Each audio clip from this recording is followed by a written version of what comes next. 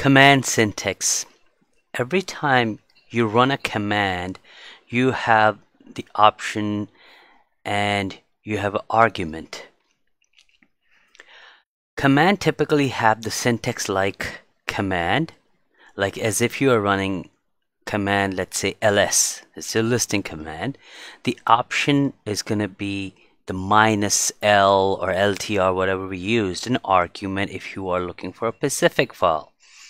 Now, what are the options again? It modifies the way that a command works. It usually consists of a hyphen or dash followed by a single letter.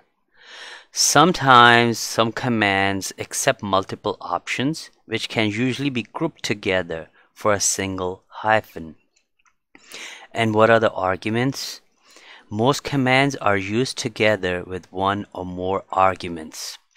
Some commands assume a default argument if none is supplied, and arguments are optional for some commands and required by others. Let's look at our Linux machine and I will explain you exactly how the command syntax works.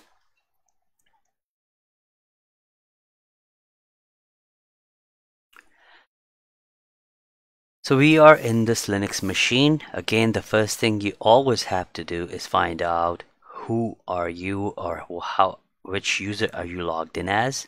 So you do who am I, you are yourself. Second thing, which directory you are in. You are in /home and /your user. This is your home directory. And by the way, every time you type cd, no matter which directory you are in, you're always going to come back to your home directory.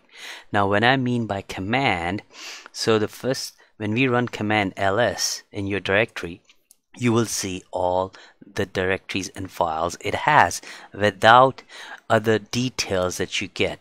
So when you use the option, so you do ls -l, this will list everything that you have in your home directory, and then it will also give you all the details, whether it's a directory, file size, who owns it, and all the bunch of stuff. So you're adding the option with it, which is -l. So options can also be grouped with, when I meant the group, it means ls -l, and you could add another option to it, which is t. So you see, it will list all the contents of your directory by the time they were created. Then when you do another option with that, ls -ltr, it will still give you all the listing, but it will list all the newest files or directories starting at the bottom and the oldest one from the top. So that covers our ls as a command, and then our second one is the option, which we use ls -ltr.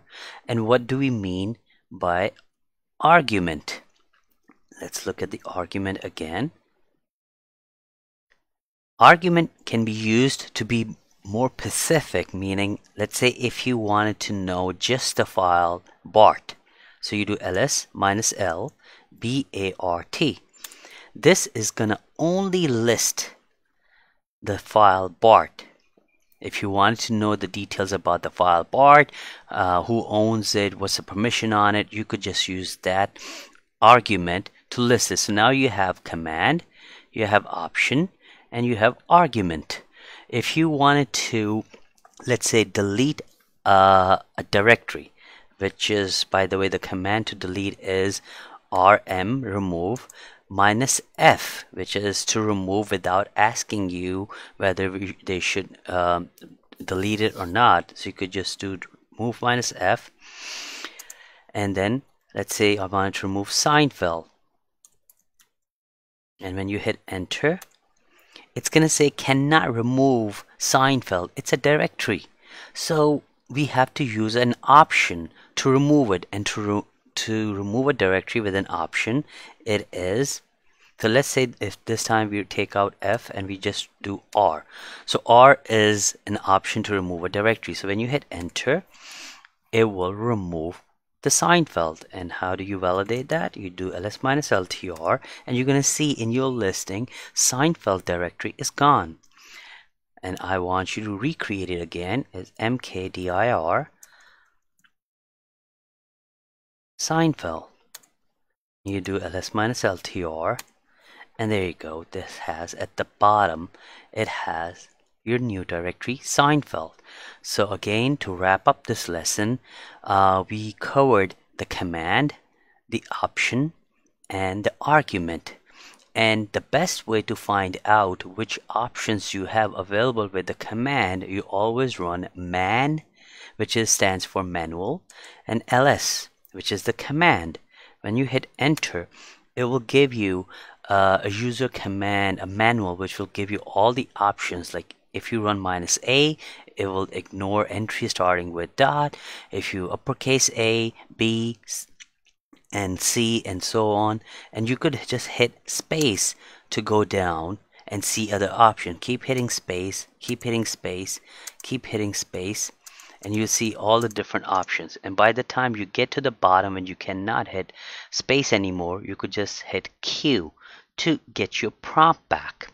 You could also run a man ls, hit enter, and if you just wanted to view the first page without going any further, you could just simply quit out of it right away instead of just hitting space, and go to the end. So you hit Q. So this is what primarily we covered in this lesson. Again, command, option, and argument.